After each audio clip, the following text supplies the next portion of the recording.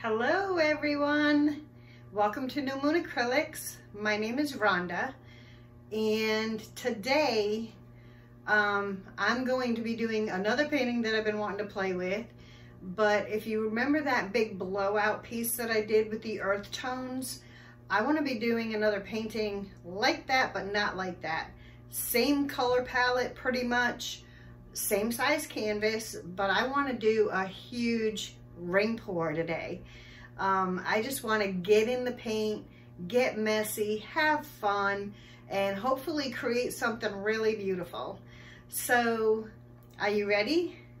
I'm ready. So, let's go create something new. Alrighty, hello everyone. I hope everybody's doing just wonderful today. It's a pretty day outside. It's hot, but it's pretty. So yeah, thank you all for being here and joining me to make a mess. I'm just kidding. We're gonna create something really pretty today, I hope. So I'm working today with Creative Inspirations paints and GenCraft paints. I will put all of the colors and everything down in the description, but I'll tell you what they are real quick. So we have a metallic silver, and these are Creative Inspirations in these big tubes. Then we have a metallic copper, a metallic bronze, a Vandyke brown, and Pearlessence. Those are all Creative Inspirations.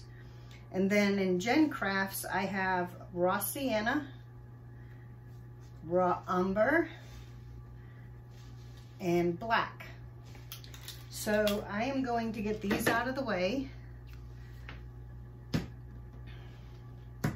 The last time I combined these two brands of paint, I had such beautiful cells that came out of it and lacing, and that was just using Floetrol paint and water, which is exactly what this is here.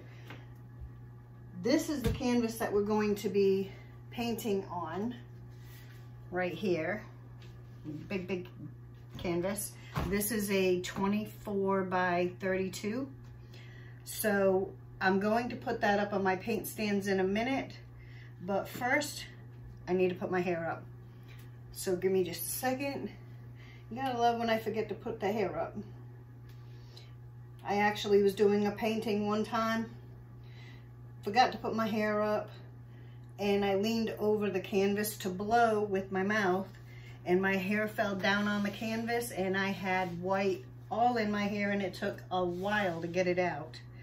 Okay, so this is the cup that I'm going to layer in. We're going to be doing a big ring pour.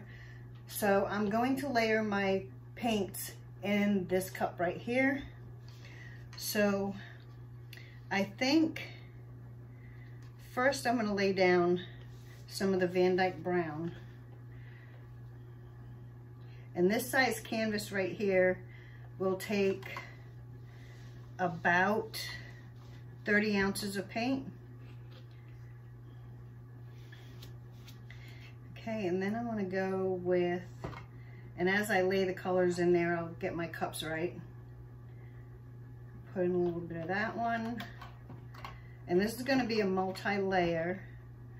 So then I'm going to do some bronze. And the consistency of this paint is not super thick, but it's thick enough. Okay, I'm just going to add a little bit of black right there, just to add a little bit of contrast. And then we'll add this brown.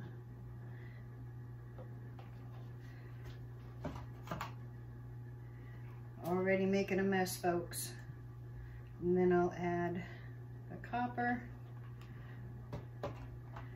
Put in a little bit of Pearlessence.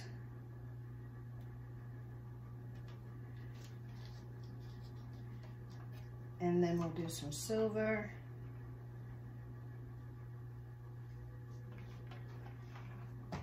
And then we will repeat the process. Go with the brown.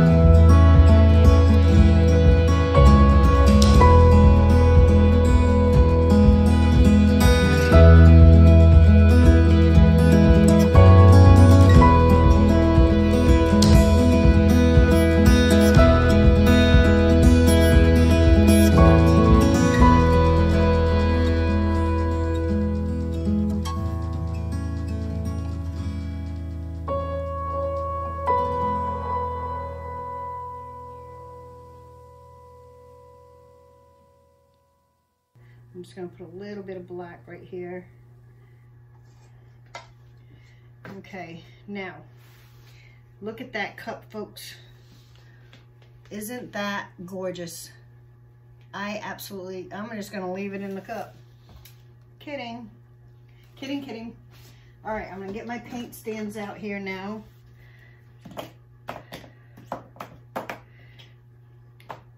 One, two, three, 1, 2, 3. Okay, I'm gonna be blocking the camera for 1 second, blocking your view, just so I can get these lined up. Let's see how well we do. Okay. And now get the other side on. All right. Now before I pour on a canvas, especially if it's a big one, I take this little level and I just put it around the canvas just to make sure that my canvas is level. And I can see right there that side is not. So I am going to take, I have some of my stir sticks, and I'm just gonna place it right here. Actually, that might have helped. And 2 sticks might be too much, but we'll see. Perfect. All right, so we're level there now. And we're level here. Now, I know I'm going to be tilting this canvas and the paint's gonna be going everywhere anyway, but while I'm pouring, I don't want it to be going off the sides when I'm not ready for it to go off the sides. Okay, so I am going to take just a little bit of this white right here.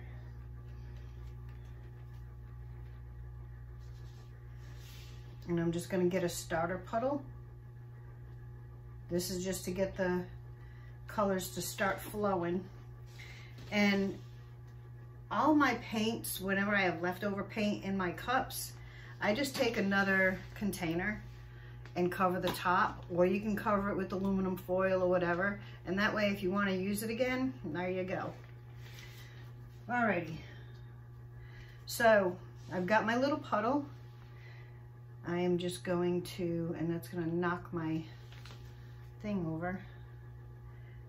But I'm just going to tip it just a little bit.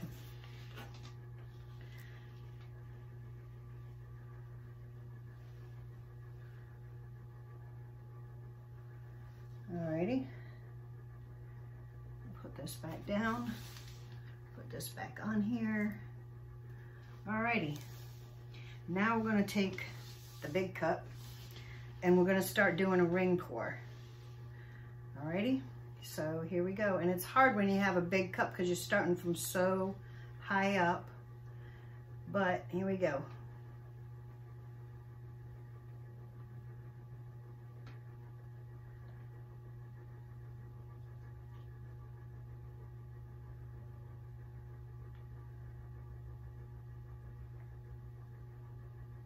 And just keep pouring.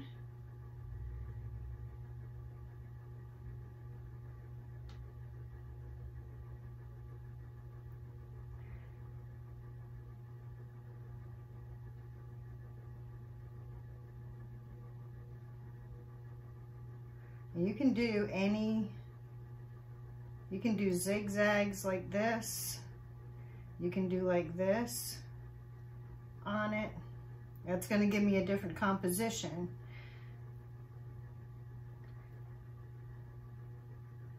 That might actually be kind of cool having that in the middle.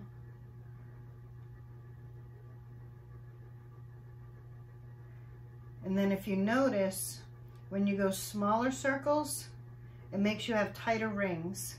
And then when you go larger circles, you'll have larger rings. And do another one of these. Do some squiggles. And then we'll go back to rings.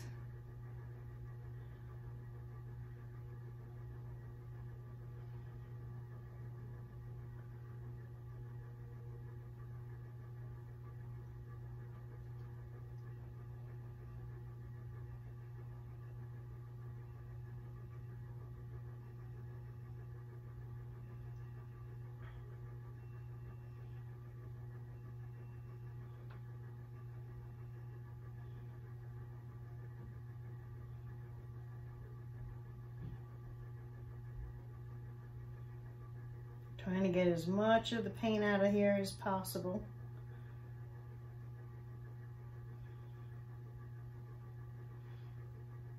Oops. Okay. Now what I'm going to do is I'm going to take what's left in my cup and I'm going to get one of my large stir sticks and I'm going to scrape this out and just hit my sides quick. And it doesn't matter because this is all going to get poured off anyway. Did I say sides or corners? I don't even know. Alrighty.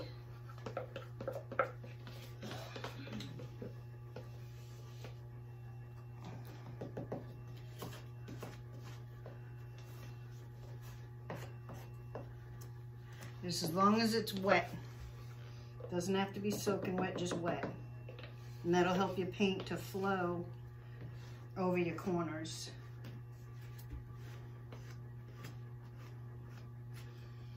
One more to go.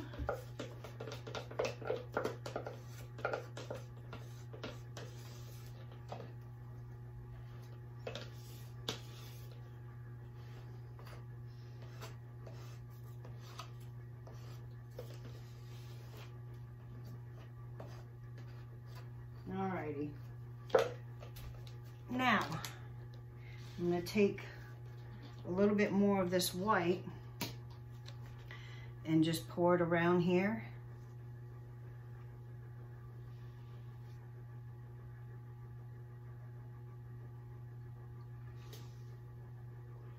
That made a really interesting, and I just seen a glop come out of the cup. And that'll help the paint to flow. And get my tweezers. Why can I never find them things when I'm looking for them? But anyway, I know it's over here somewhere. There it is. Nothing wrong with getting your hands in the paint. Alrighty, let me torch this quick and get rid of some of these bubbles. I'm already loving what I'm seeing in here.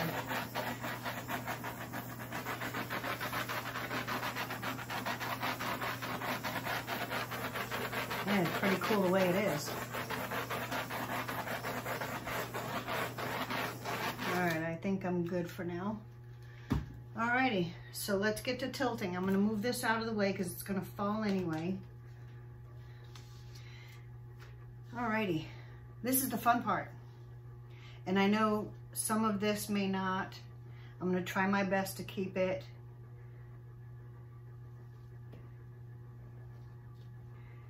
okay. Just going to move it around in a circle. I'm going to try to get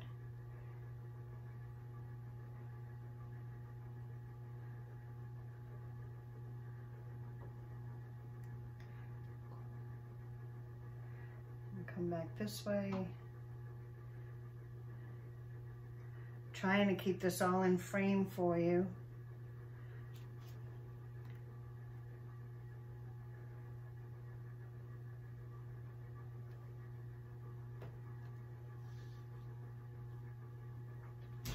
Whoops.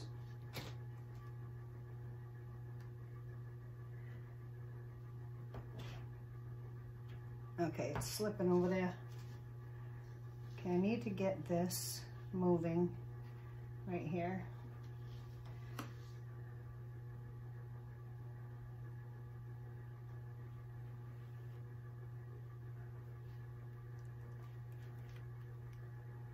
All right, go off that side.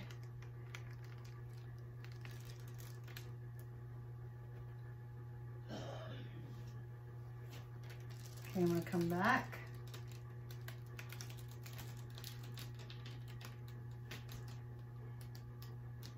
Bring the paint down this way. I hope I got enough paint on here. I should have.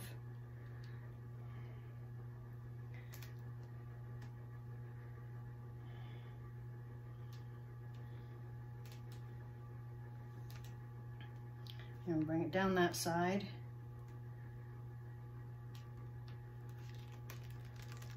And I'm gonna come back in just 1 second and I'll flip it.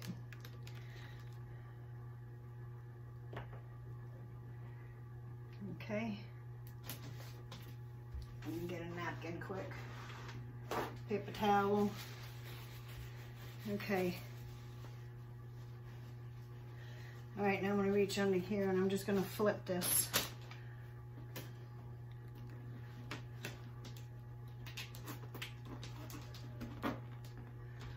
Alrighty.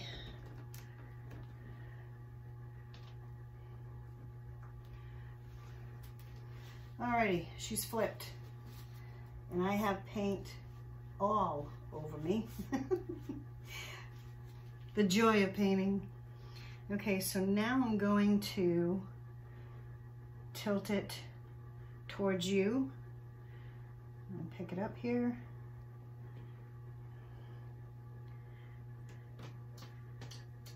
And we're going to go down this way.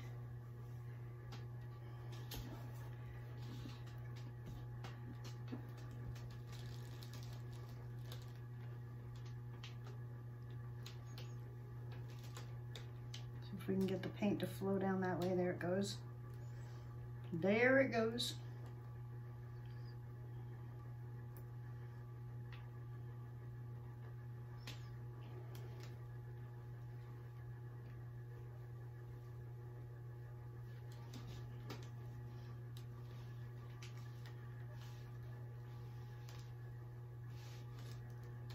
Okay, I can fix that corner. And I want to get the paint to come back down this way.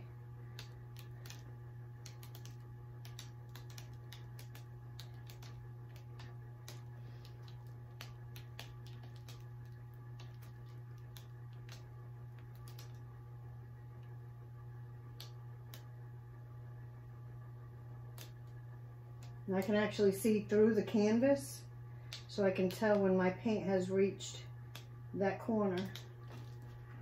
Alrighty, let me set this puppy down.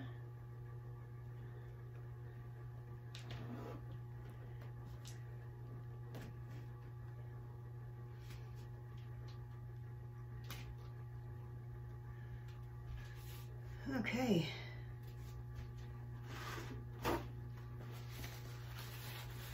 I'm kind of liking this.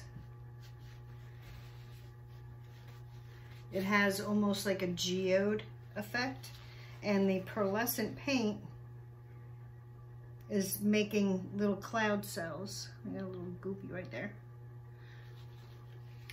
All right, let me give this thing a torch. I don't think I want to do anything to this. I kind of love it the way it is. So let me give this a torch, and then I'll bring you down and show you the wet results. Alrighty, everyone, here she is. I'm loving the results of this.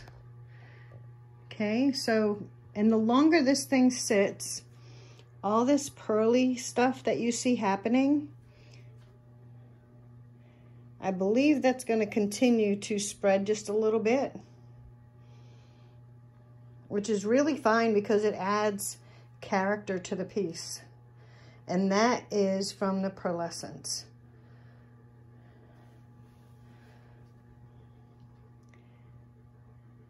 Look at that. Isn't that, I love, this reminds me of a tiger's eye. If you know what a tiger's eye stone looks like, that's what this reminds me of. And when she dries, all of the metallics that I put in here are going to really, really pop out. And it's going to bring even more contrast to this painting. I mean, can you see that silver in there? And then right in here, you've got the copper, the bronze. I am in love with this one. I think it came out absolutely beautiful. And I'm okay with the little pearly cells popped out. I'm all right with that. Alrighty. So, I don't think I have a favorite spot yet. I've been trying to look. I kind of like this corner right up here. I think that looks pretty cool. And this is from doing the different pours, going from a ring pour to the up and down.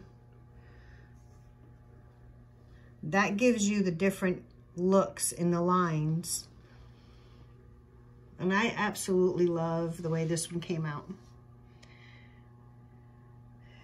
Alrighty, folks. So I'll be back and I will show you the dry results. Alrighty, see you in a minute.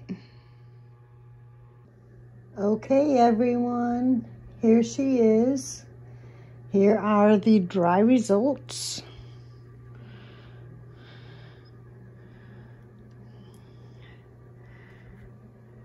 This is the next morning. She dried absolutely beautifully. All of the metallics popped out really, really nice. And I know my lighting really, really stinks in here, but we'll deal with it for now. And all those little pearl cells are actually really, really cool because this looks like snowflakes on a really big tiger's eye painting. And I wanted to mention too, when I was videoing the pour yesterday, that if you noticed when I was pouring that my paint was going kind of like in a figure 8 on here. And I was trying to figure out why, and I had a duh moment. But there is a support bar underneath this canvas. Let me see if I can lift it up and I'll show you. So that bar in the middle, that little board, that, because the paints were so heavy, instead of it puddling in the center of the canvas, it was actually going on either side of the board, causing that figure 8. And it was making the pour actually have 2 weights to the paint instead of 1. So we will work on that as we're building these frames. But it dried absolutely beautifully. I know it's probably hard to see all of the shimmer, but all of the metallics are really, really popping out. So yeah, we'll get to working on the frame. I love this corner right here. I love the way it actually looks like a geode that's been sliced in half. Absolutely stunning. And I love the way the little snowflakes popped up on it. I'm going to have to come up with a name that fits like the tiger's eye theme with the little snowflakes happening. So if you've got a suggestion for a name, put it down in the comments. So, alrighty everybody. I think we are good. And this painting is just absolutely beautiful. So if you like this video, don't forget to like and subscribe. And until next time, folks, let's keep creating something new. Alrighty, everybody. Have a wonderful day. And we will talk to you later. Bye.